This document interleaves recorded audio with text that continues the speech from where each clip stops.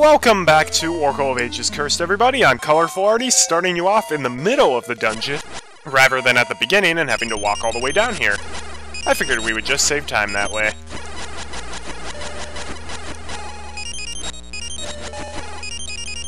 So, get rid of the mold worms. Sword beams are useful for that. Alright, that mold worm is just going in circles. Alright. Let's try this puzzle out for real. So that's where we're gonna end it. Sounds good. Alright. Let's just try some stuff, shall we? Oh no. Oh no.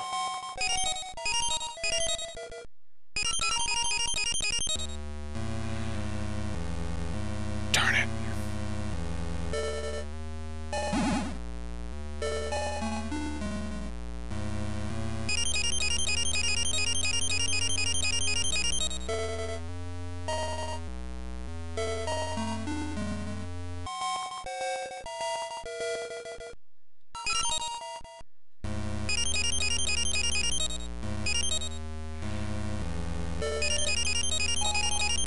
Darn it. This puzzle's tough. I like what I did at the start, though.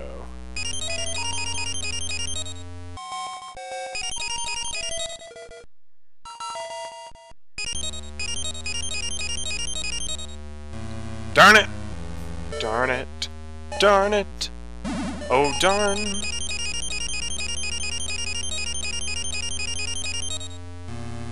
So we've got to finish in that dead-end corner over there, as you can see.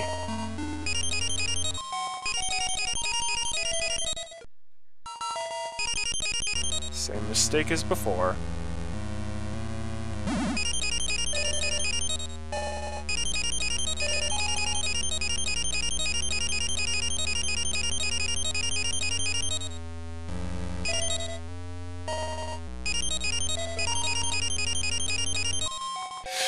Darn it!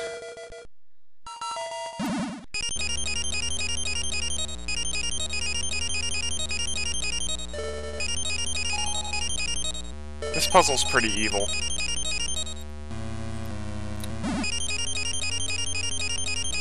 Doom doom, doom doom. Darn it! Arty, stop being so dumb.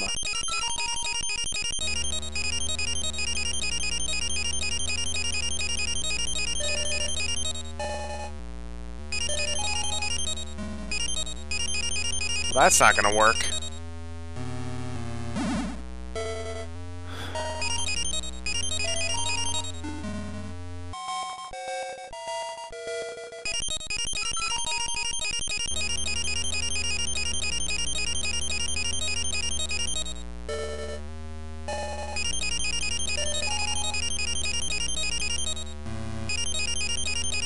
Oh, this is looking promising.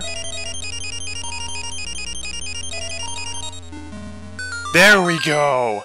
And for this, we get the Power Glove! You can now lift heavier objects than the Power Bracelet could.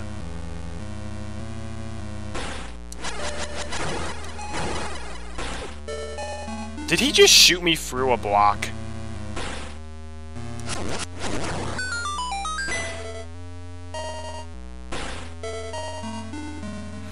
Alrighty, yay!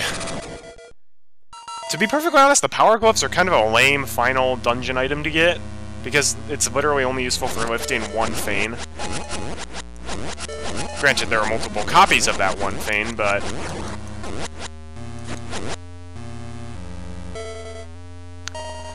So we could go for that locked door, but there's other stuff that we need to attend to first.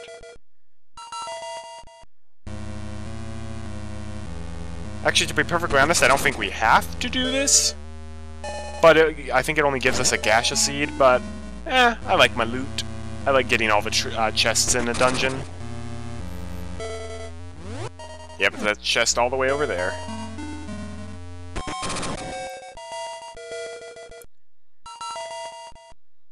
I suppose I could have short... Nah, actually, saving and quitting would not have really shortcutted this. Because getting through those first 4 rooms is time-consuming. Mainly the 3rd room, with all the bombing you need to do.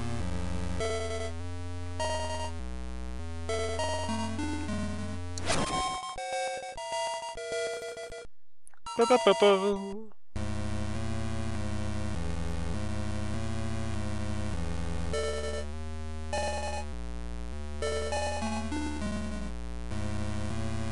Alright, right here. That's what the power gloves can do, and we get a gaseous seed. Back.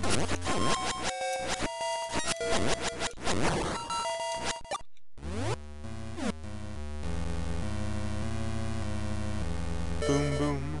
Boom, boom. Boom, boom.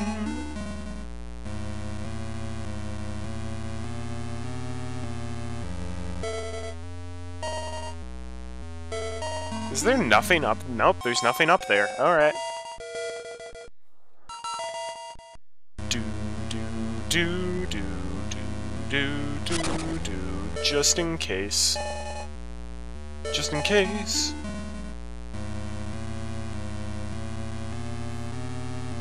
Alright, now we have to go all the way back to that locked door, unfortunately. But after that, the rest of the dungeon is much more straightforward, much less backtracking. Wait! There is one of those up here? I used my switch hook and it didn't work.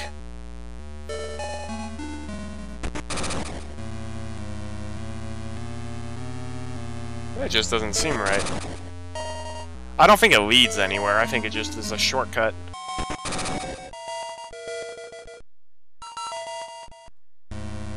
Alright. Out of here, ghosts. Go up here. Do not tell me I have to go all the way back and switch that. I don't think I do.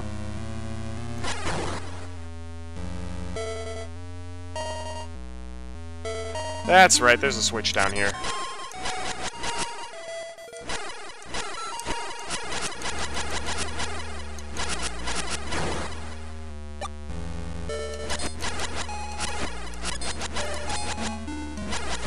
I love how dark nuts are much easier in this than they were in the original Zelda. Alright, what we want to do is hit it twice, so we're actually up on top of these blocks.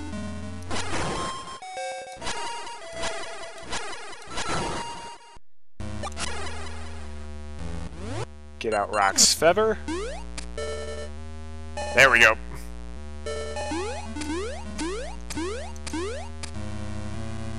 Link, he come to town, he come to save. And we can at last, go for this staircase. Welcome to Basement 2.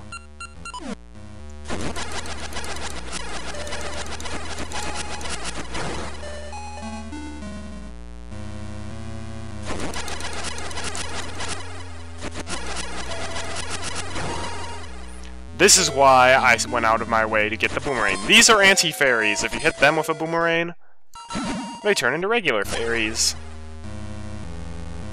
Alright, time for the mini-boss, and he's weird. It's literally the Grim Reaper. So he shoots a giant block, or a giant ball, throw it back at him, he turns into a bat, and then we can hit him. If he shoots that, it'll split into little balls. And he's actually tough in a cursed playthrough.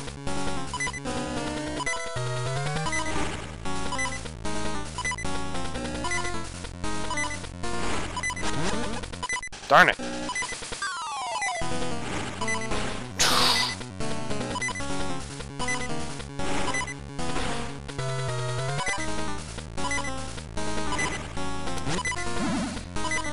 He's actually at his most dangerous in that form, because if he touches you, you still take damage and you don't knock him away with your sword.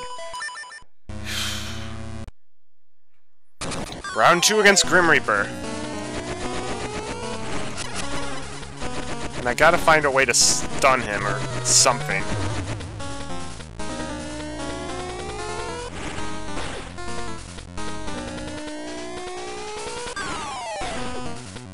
Well, he's just really annoying. Yeah, if that hits you, you turn into a baby for some reason. Round 3, we're gonna try out our siege shooter.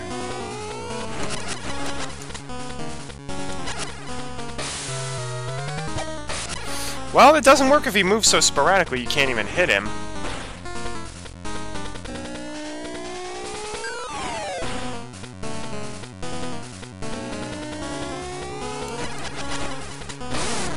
Alright, Seed Shooter does work.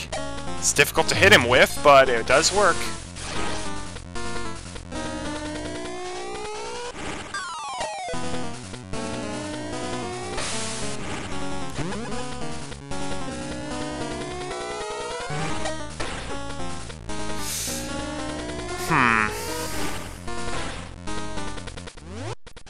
What else could work on him well? Not the switch hook. Maybe bombs?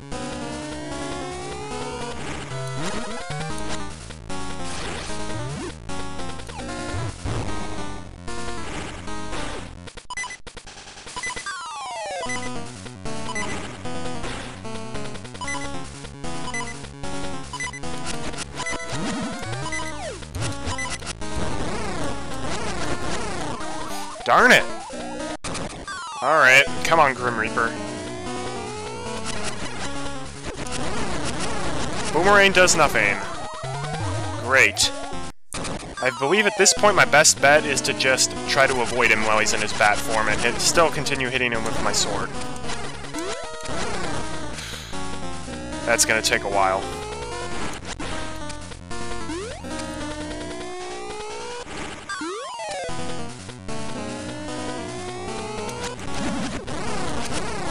Well, okay, it's so annoying because he always locks onto you. This is where I really wish I had one of the linked playthrough-only items. Oh, sword beams don't even work on him, are you kidding me?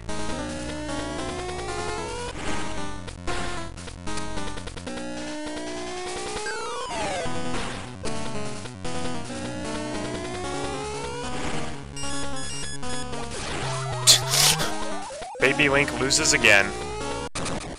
I figure might as well try the harp.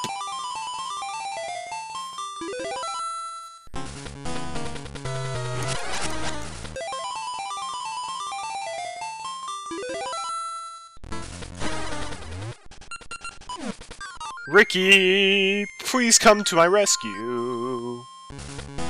Nothing with Ricky.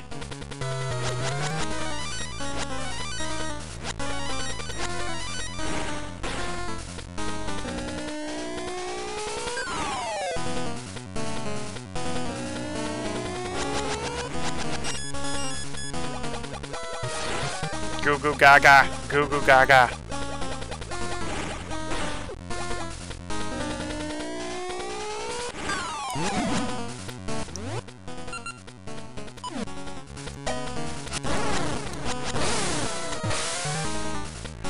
Suppose I could just keep trying the Seed Shooter.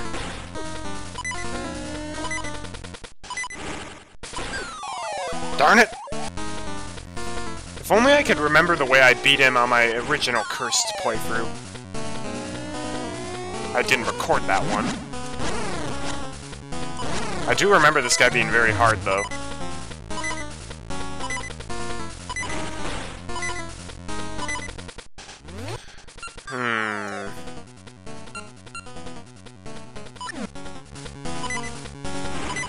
Actually, wait a second. Alright, Sense Seeds don't work on him, that's a shame. Let's try Mystery Seeds.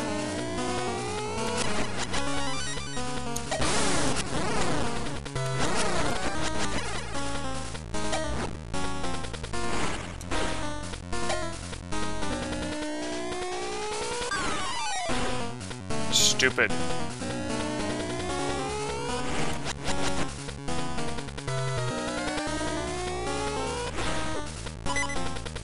I hate that.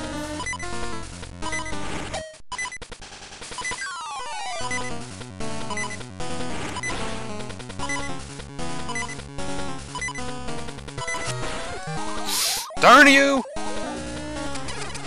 I really don't know what I can do to beat this guy easily.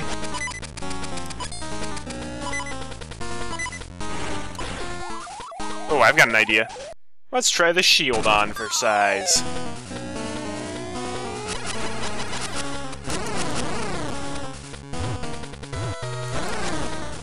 Okay, interesting.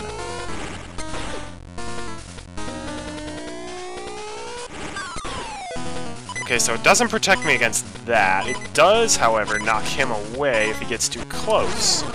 Not that that really matters. Switch hook, maybe?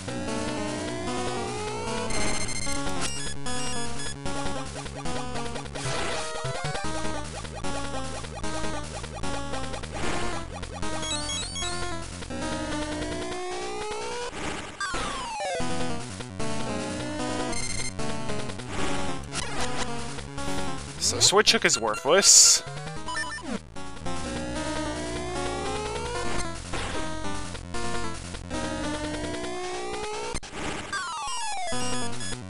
So shield does not reflect those blasts. Great.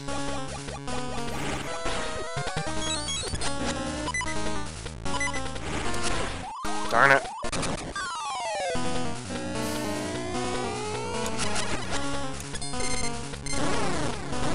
Oh, hey! Switch hook damages him when he's in that form. Well then. This changes a lot.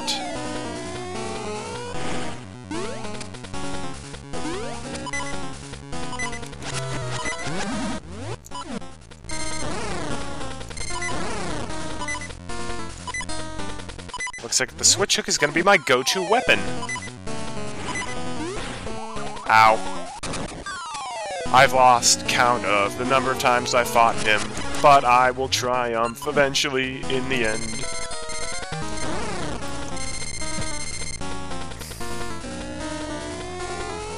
I really have no idea how much the switch hook is even damaging him.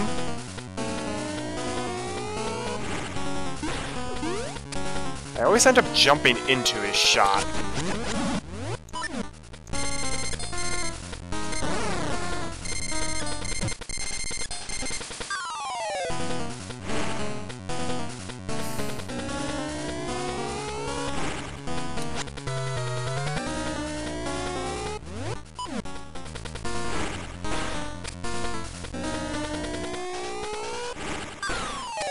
Well, that works.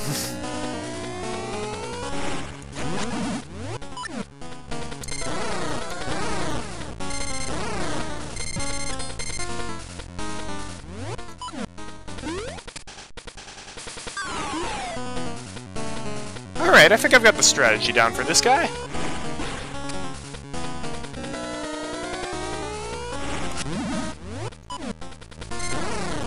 Switch hook is just so good. Wow, that was it? Okay. Thank you, Switch Hook. You were amazing. And you know what? Because I'm probably cutting out almost all of that footage, I think we can keep going. Oh no, Wizrobes are back.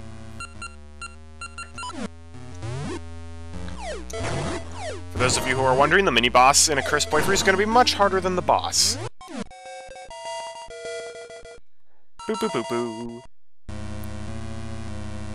This is where the dungeon gets even more interesting. Ow, ow, ow. Luckily for us, we just got the teleport.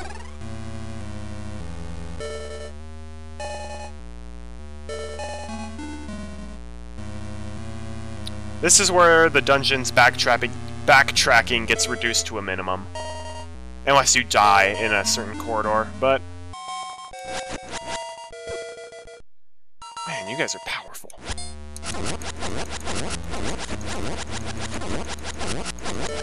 Actually, I guess not really. Even on a cursed playthrough, only one heart worth of damage.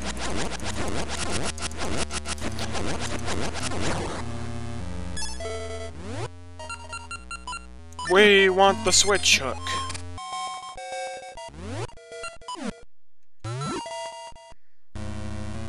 Where do I put this?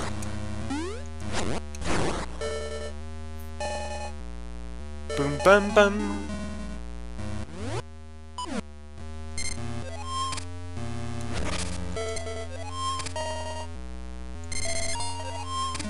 I love the switch hook.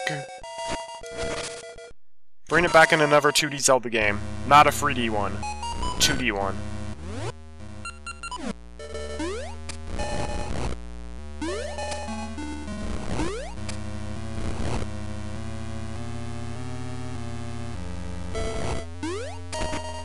Small key, yay!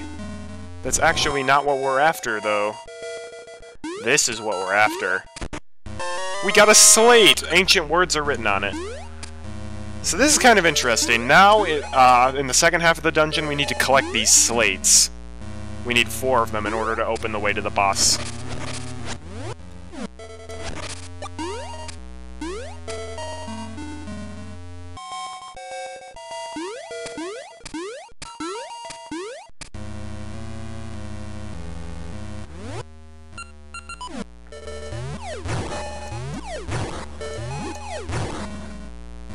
Nothing there. So if we go down here, this is where we'll need to place the slates.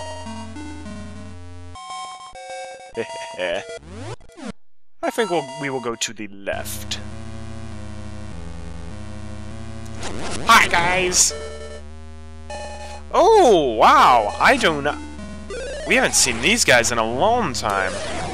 I don't even remember seeing them in Oracle of Ages. Hope you have a key, because otherwise you won't be able to pull this lever back all the way. Actually, hang on a second. What's this way?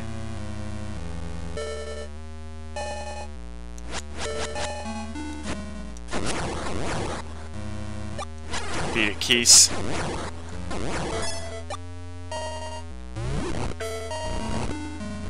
Ugh, Link's looking a little green in the face. So we're gonna harden the lava, get out some Pegasus seeds to make sure we get over in time. And we get ourselves another slate.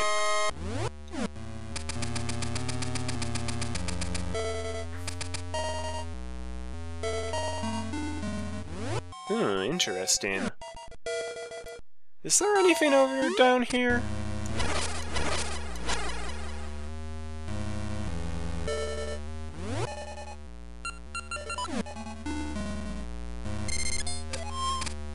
Sure enough, if we come up here... That's right! Shortcut, I guess? Not really, though. And anyways, I think this is where we're going to leave the episode off for today. Thanks so much for watching. I'm Colorful Arty. Tune in next time. We will finish up the Ancient Tomb. Have a great day, and God bless.